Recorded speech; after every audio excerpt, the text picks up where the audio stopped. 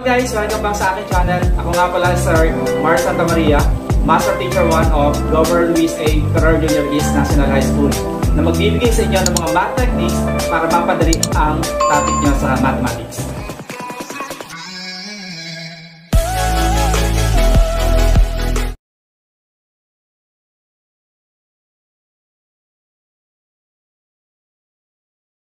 Hello guys, ngayon pag-uusapan natin ang table, tree diagram, systematic listing, and the fundamental counting principle na under ng Mathematics 8, quarter number 4, and week number 6. So dito meron tayong another way of counting the occurrences of an outcome in an experiment is with the use of table, the tree diagram, systematic listing, and fundamental counting principle. Ito ngayon ang example ng tabular form. At ito naman yung example ng tree diagram. Kung matatandaan mo yung pinaka-discussion natin dati, na-explain ko na sa inyo yung pinaka-tree diagram. So ngayon, i-deepen na lamang natin kasama ang tabular form. Pagdating naman kay systematic listing, ang gagawin naman natin dito, lahat ng elements ng S or sample space ay naka-list down. Okay, siyempre enclosed with a pair of so we have braces. Then pag binilang natin ngayon ang lahat ng elements natin dito, magkakaroon tayo ng 9. Kaya ang n of S or the number of outcomes in the sample space is equal to 9, or the cardinality in the sample space equal to 9.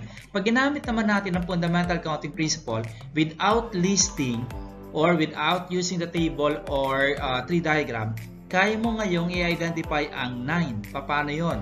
I-multiply mo lang ngayon yung primary colors na 3, kasi 3 yung given, tapos secondary colors na another 3, kaya magiging equal kahit 9. Ibig sabihin, kung sa isang option meron kang 3, sa pangalawang option meron kang 4, ang gagawin mo lang doon 3 times 4, di magiging equal kay 12, diba?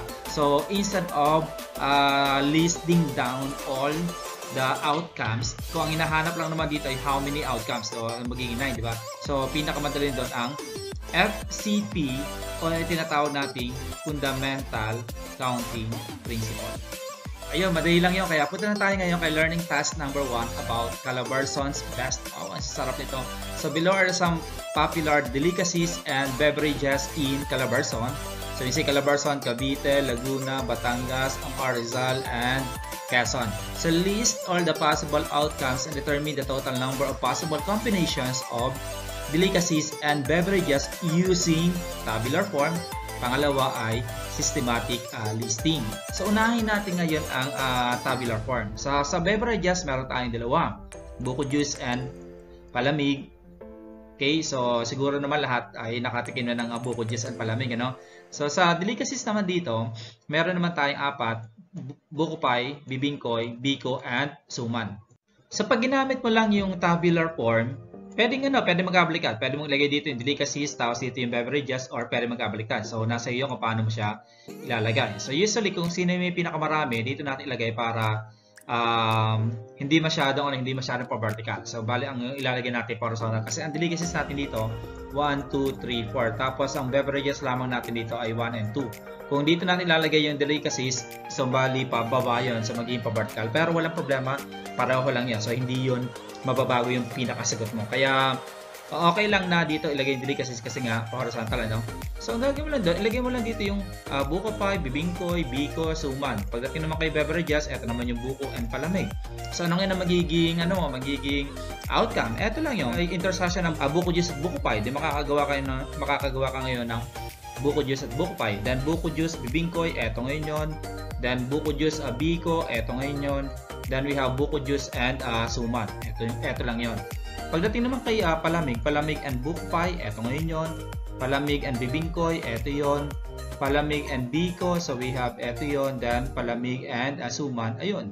Nakumpleto na yung table natin sa paglalagay ngayon ng mga outcomes. So syempre, pagdating ng systematic listing, pwede mo nang tingnan yung pinaka-table, di ba? So meron kang buko juice, buko pie, buko juice bibingkoy, buko juice biko, buko juice suman, palamig buko pie, palamig bibingkoy, palamig biko, then palamig kay suman. Sabi nga sa inyo, huwag kakalimutan lagyan ng pair of braces. Pag binilang mo yan, magkakaroon ka lamang ng ilan? So magiging equal kay 8. Pag ginamit mo ang fundamental counting principle, ilang beverages meron ka? 2. Then ilang delicacies meron ka? 4. Kaya 2 times 4 magiging equal kay 8. Or pwede magkabaliktad, 4 times 2 is equal to 8. Kasi pwede mo unahin yung buko pie, buko juice, diba? Buko pie palamig, bibingkoy buko juice, bibingkoy palamig, pwede yun. So hindi naman mababago yung kakainin mo kung o kaya o-orderin mo kung kahit alin doon yung uunahin mo na orderin. Pwede buko juice, buko pie, o kaya naman buko pie and buko juice, walang pinagbago yan.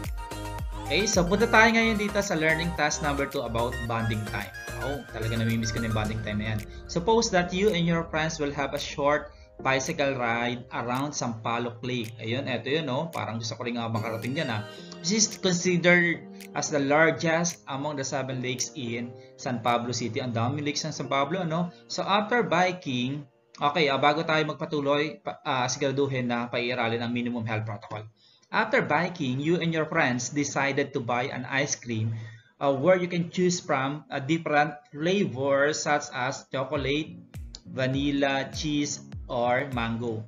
So, and for the toppings, you can select from marshmallows, nips, or nuts. And then, how many possible combinations of flavors and toppings do you have? So, for guide question letter A, how many flavors of ice cream? So, syempre, meron tayong 4. So, chocolate, vanilla, cheese, and mango. Then, how many toppings do we have? Meron tayong 3. Marshmallows, nips, or nuts. Then, dito sa letter C and D, so, gagawa tayo ngayon ng tree diagram and systematic testing. So, sa paggawa ngayon ng tree diagram, medyo matagal lang pero madali lang to. So, syempre, ilagay mo ngayon ang 4 na different flavors ng ice cream. We have the chocolate, we have the vanilla, we have the cheese, and mango. Then, ang 3 toppings natin dito, lahat tiga-tigatlong combinations yun. So, sa vanilla, ganun din, 3 din yun. Tapos, sa cheese, ganun din, 3 din yun. Tapos, sa mango, ganun din, 3 din yun. Okay? So, ilalagay natin ngayon ang marshmallow sa 4, nips, ganun din. Tapos, nuts, ayan. So, lahat yan nakalagay dyan yan. Okay, tapos, kaya makikita natin dito, ang magiging possible outcomes natin ay, una, pwedeng chocolate and marshmallows. Pangalawa, chocolate and nips. Pangatlo, chocolate and nuts. Pang-4, vanilla and marshmallows. And then, vanilla and nips, vanilla and nuts. Then, pang-7, cheese and marshmallows. And then, cheese and nips, chips and nuts. Okay, then next, we have mango and marshmallows. And then, mango nips. And mango and nuts. So, ibig sabihin, how many possible outcomes do we have? Meron tayong 12, di ba? Kung gagamitan natin ng fundamental counting principle, ang gagawin mo lang daw, magiging 4 times 3 is equal to 12 possible outcomes. So, for letter D naman daw dito, gagamit tayo ng systematic listing. Nandun na yun. Pag ginamit mo yung pinaka tree diagram, kunin mo na lang doon, ilagay mo na lang dito sa pinaka S natin na kaya sample space, then huwag kakalimutan lagyan ng a pair of braces. Ayun.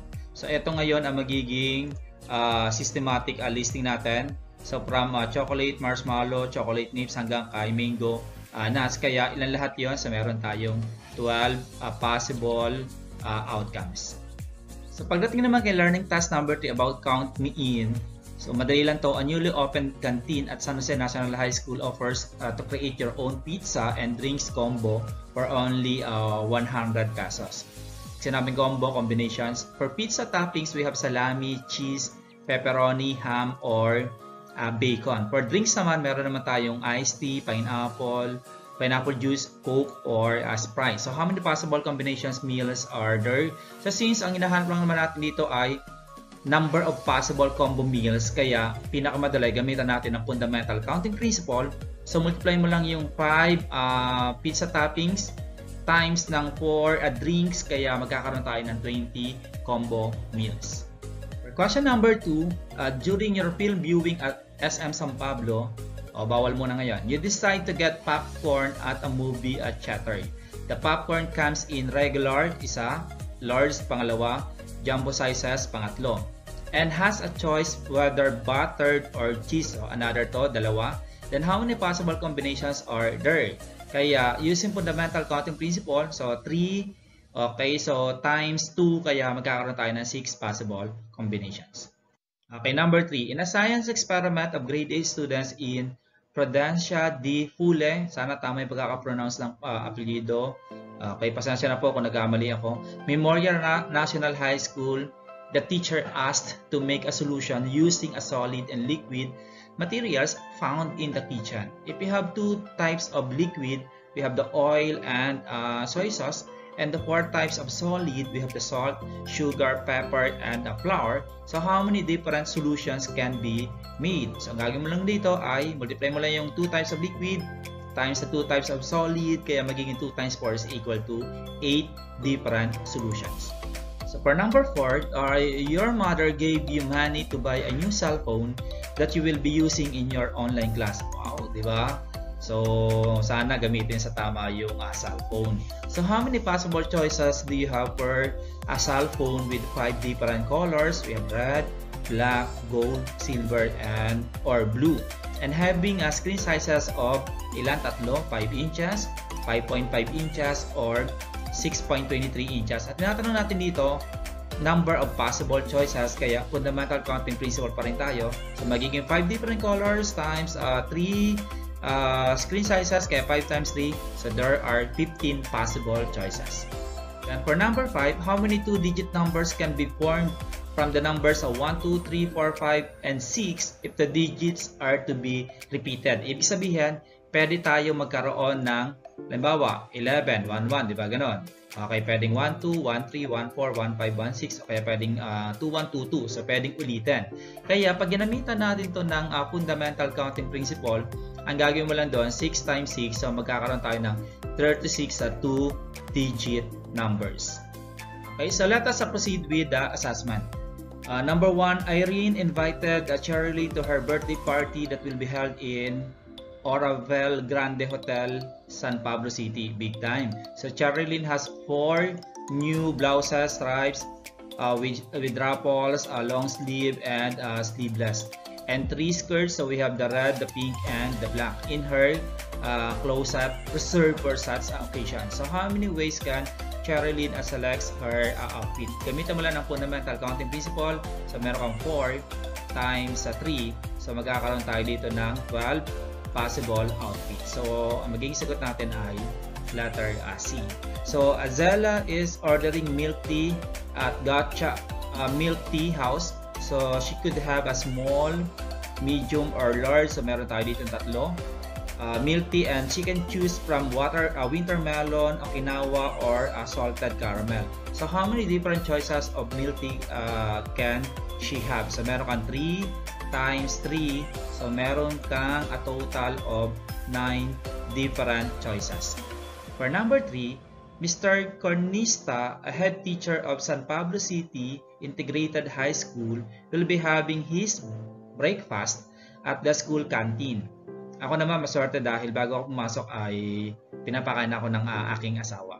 So he can choose from the menu for days such as fried chicken, 1, portocino, 2, or beef tapa, 3, 3.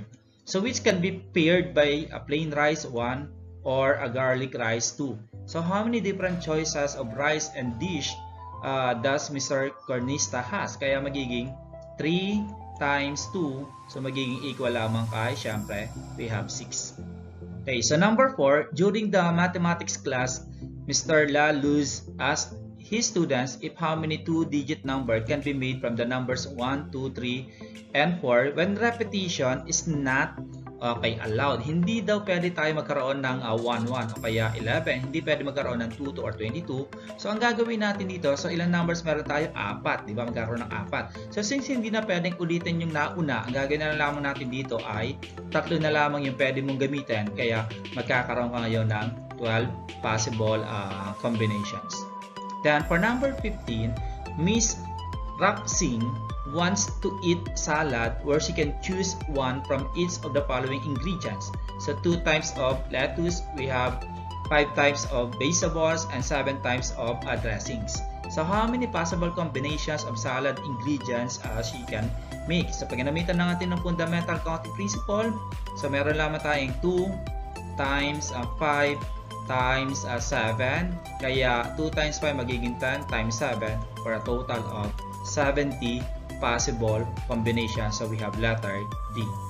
So So ayun guys, ganun lang kadali yung week number 6 nyo, di ba? Ang simple lang. So kung nagustuhan mo yung video natin, syempre kindly like and share naman dito sa inyong mga klase. At kung hindi ka pa nakakapag-subscribe, libre naman yan, paki-subscribe ka naman dyan. Tapos hit mo na rin yung bell all para kapag nag-upload ako ng week number 7, mabilis kang manonotify. At maraming salamat doon sa mga students na nagpapaasa ka na, sir, pwede bang pakiano na po yung week number 6 o kaya week number 7. So thank you sa paalala at hayaan nyo, pipilitin natin na mag-i-updated ang lahat ng videos natin. So thank you and God bless.